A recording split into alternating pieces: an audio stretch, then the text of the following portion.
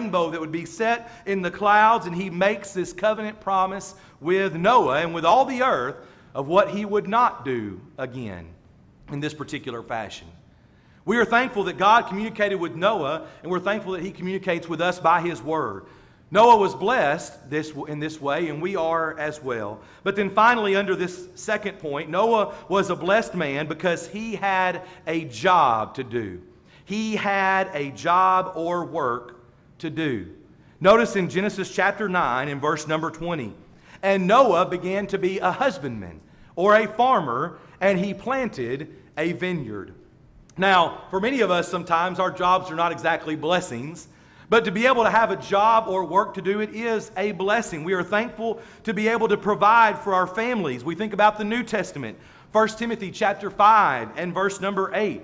"But if anyone does not provide for his own, and especially for those of his household, he has denied the faith and is an infidel," or an unbeliever.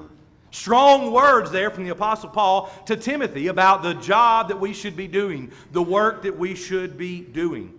The idea that we as followers of God should work is not new. If you're still there in Genesis, you can actually go back to Genesis chapter 2 and verse number 15 and notice that Adam and Eve had instructions. At the end of verse number 15, God tells them to tend or work or dress the garden and keep it. They had a job as well. We have jobs to do, and many of us are still blessed to have those. Now, once again, it's a little hard to get a figure on the numbers, but unfortunately during this pandemic, the numbers have been up to or close to around 40 million jobs that have been lost in these United States of America. Not everyone is blessed to say they've been able to keep their job, and if you have been through that kind of struggle, we are sorry for that, and we would help in any way that we can. Many people have lost their job, but Noah was blessed because he still had a job, and he still had work to do. For us as Christians, even if maybe you are retired or maybe you have lost your job the way that it was before the pandemic, we still have work to do. Strong words from the New Testament again. We think about Paul writing to those in Thessalonica, 2 Thessalonians chapter 3 and verse 10, "You don't work, you don't eat." Pretty simply said to me, pretty simply understood, Noah had work to do. Work is a blessing. Let us not take our blessings for granted. As we often say from this pulpit, do you mean it when you sing it? Or when we sang it a few moments ago. Count your many blessings. We are a blessed people. We think about the words again to those in Thessalonica, 1 Thessalonians 5:18. "In everything give thanks. Let us not take our blessings for granted." God was good before the flood. God was good during the flood. God was good after the flood. And the same is true with the COVID-19 pandemic. We are thankful that our God is good. And we are a blessed people, even though we sometimes struggle in this life. Number 3 this morning. We are thankful that after the confinement is over, God is still in control. Again, in relation to Noah, when Noah's confinement was over, God was still in control of the universe. Question, who was in control before the flood? God was. Who was in control during the flood? God was. Who was in control after the flood? God was. Let's go through a few verses. I like this outline and the way this is put. Let's look at a few verses together. Genesis chapter 6 and verse number 17. Who is it that sent and caused the flood? God speaking says, "Behold, I myself am bringing flood waters on the earth." It wasn't Mother Nature that got upset. It wasn't some freak of nature that happened. God sent the flood. Go forward to chapter 8, verses 15 and 16. Who is the one who told Noah to exit? It's God that told Noah to exit the ark. Look at verses 21 and 22. Who is it, and this is an interesting passage, that assures man there will still be seasons? Look at verse number 22. God says, "While the earth remains, seed time and harvest, cold and heat, winter and summer, and day and night shall not cease." God was the one and is the one who says there will still be seasons. Notice in chapter 9, verses 1 through 7, who is the one that sets the criteria for our conduct? Who is the one that tells us how to live? It's God. Look in verse 11 of chapter 9. Who is the one who said there would be no more flood? God is the one who said there would be no more flood. And look at verses 13 through 16. Who is the one with the authority to say, here is what the rainbow means? It's God. It's not just a pretty thing in the sky. It's not just a theme or a logo for some so-called movement here in these United States. It is God who says what the rainbow means.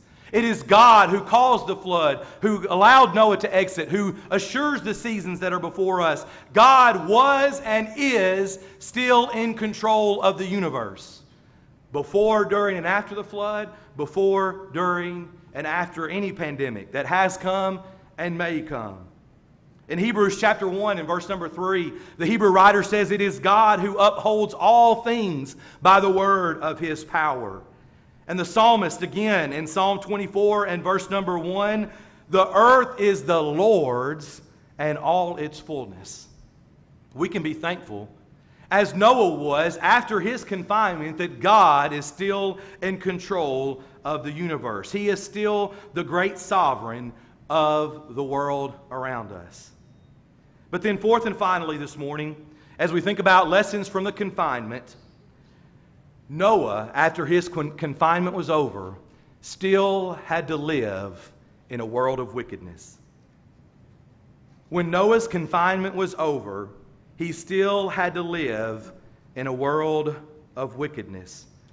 We know about the flood that it cleansed the earth, so to speak, but it did not remove man's tendency to sin against God.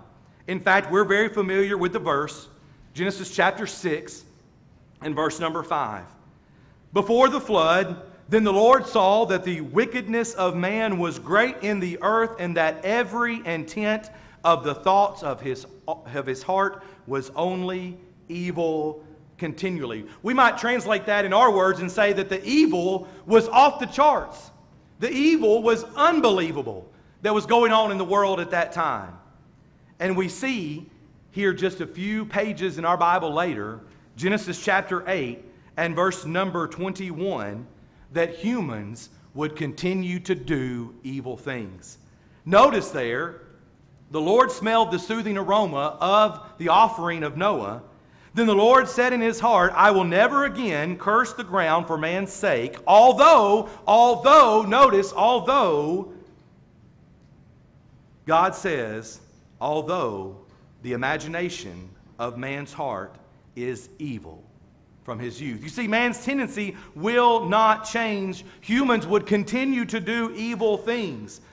Because the point is before the flood and after the flood and in 2020 and 2021, as long as this earth continues to stand, we still have freedom of choice. And we're thankful for that. Folks still had the freedom of choice, but you know what the other side of that coin is? When that is the case, we oftentimes make lousy choices. Man oftentimes makes poor choices. Not only that, look in your Bible at Genesis 9 verses 20 and 21. Noah the righteous one, Noah who by faith built an ark, Noah who walked with God, Noah himself was one of the evildoers. He was a husbandman, a farmer, and he planted a vineyard. And in verse 21, then he drank of the wine and was drunk and became uncovered in his tent. Good old Noah, walking with God, Noah was one of the evildoers as well. Look in verses 22 through 25, and we see that Noah's son was among the evildoers. After the COVID-19 confinement, we still live in a world of evil. John says as much in 1 John chapter 5 and verse number 19. The King James says the whole world lies in wickedness. The New King James says the whole world lies under the sway of the wicked one. We're very familiar with Romans 3:23, for all have sinned and fall short of the glory of God. After this pandemic, we still live in a world of evil, but God still has expectations for Christians. Let's look at those very quickly. And if you have your Bible, go with me to Ephesians chapter 5. God still has expectations for Christians, for His people. Number one, act like children of light. Act like children of light. Ephesians chapter 5 and verse number 8. For you were once darkness, but now you are light in the world. Walk as children of light. Yes, we still live in a world of wickedness. No flood, no pandemic is going to get rid of it. We have to be the light of the world. God expects Christians to act like children of light. Number 2, refuse and reprove darkness. Ephesians chapter 5 and verse 11. And have no fellowship with the unfruitful works of darkness, but rather expose them. Christians need to not only act like children of light, but refuse and reprove darkness. We still have work to do, especially when it comes to being Christians serving the living God. And then number 3, if you have your Bibles, you can look in John chapter 8. John chapter 8 and verse number 12. Number 3, we need to present the light of the world. Present the light of the world. Jesus says, I am the light of the world. He who follows me shall not walk in darkness, but have the light of life. Yes, we still live in a world of darkness, but God expects Christians to act like children of light, to refuse and reprove darkness, and to present the light of the world. If I could for just a moment make an application of something that I think you'll remember. Do you remember September 11th, 2001? Do you remember the response of our country? Many people stood up and they vowed to serve God. They vowed to pray to God more often. They vowed to go to church services. For a while after the September 11th tragedies, and they were obviously awful tragedies, many people gave more thought to spiritual matters. But what happened after October and November and December in 2002 and 2003 and 2004? As is natural for many people, even after a terrible tragedy, they began to turn away. They began to go back to the sinful ways of the world. What about June 2020 or July? Will you give more thought to spiritual matters? Many people are doing the same thing. This is awful. This is tragic. Many people have lost their lives. Our country is suffering, and I'm going to give more thought to spiritual matters. I hope you do. I really hope that you do.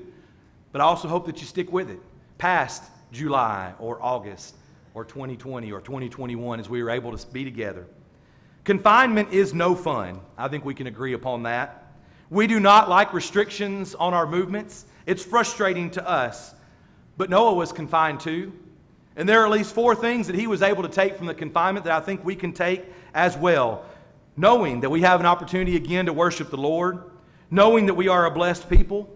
Knowing that God is still in control of the universe. And even knowing that there is still wickedness, that we have an opportunity to go forward as children of light. Where do we go from here? Well, it begins in the next few moments. We're about to sing this song of invitation to encourage you, if you need to become a child of God, that you would consider doing that. That you would hear the Word, that you would believe the Word, that Jesus is the Son of God, that you would repent of your sins, that you would confess Jesus as Lord, and be baptized for the remission of your sins, so that you could be added to the church by God, to begin to live faithfully. But as many of us know, it's hard. And we do turn our backs, just as many people did in 2001, and for all of time that humans have been on this earth. We turn our back on God. Maybe you stand in need of God's second law of pardon. Coming back to Him, confessing your sin, repenting of those sins, allowing us to pray with you and for you. We are so thankful for this opportunity to be together to worship Him. We are thankful as well for this opportunity to encourage you. If you need to make a change in your life, you can do so now as we stand together and as we sing.